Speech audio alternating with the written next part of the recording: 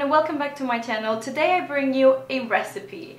Yes, I know I haven't made a recipe for a long time, and many of you really enjoy my recipes. So here it is, recipe video, and this time I'm going to show you guys how you can make kanelboller, which is something that is very popular here in Norway, at least in Oslo, but I know it comes from Sweden, I think, at least.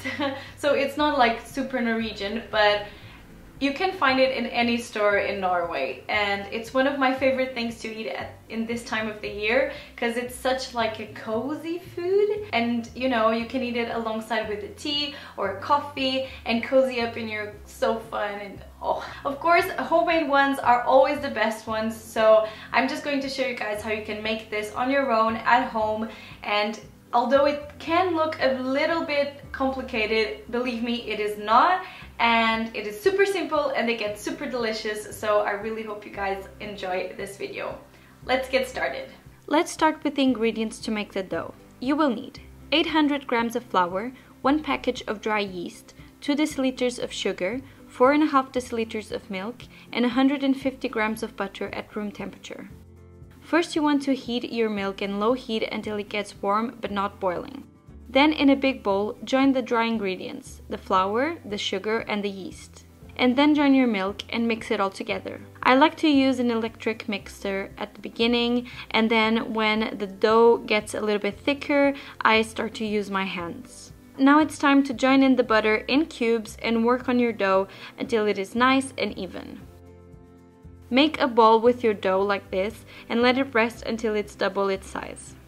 At this point, you want to start making the filling, and for that you will need 100 grams of butter at room temperature, 1 deciliter of sugar, 3 tablespoons of cinnamon, and 1 egg.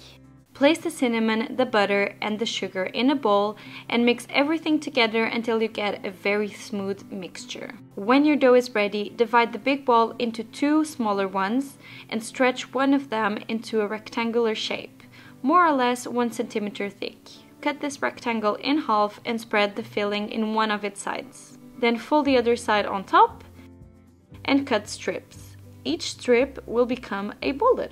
Grab one strip and start rotating both tips until it gets like this, kind of like a screw. Then roll it around 2 of your fingers and secure the tip through the middle. Then you just have to repeat the same process with all the strips, and then you just grab the second part of your dough and do the same thing. When you have shaped all your kanelboller, you need to let them rest for at least 30 minutes. After that, whisk your egg and use it to spread on top of the kanelboller and finish with some sprinkled sugar. These go to the oven at 200 degrees Celsius for about 10 to 15 minutes. And that's it.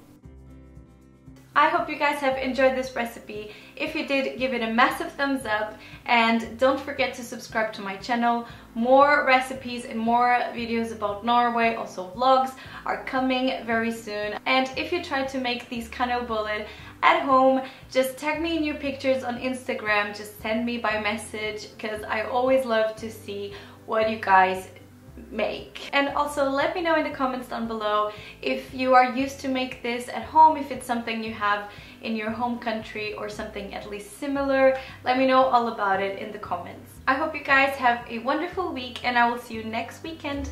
Bye!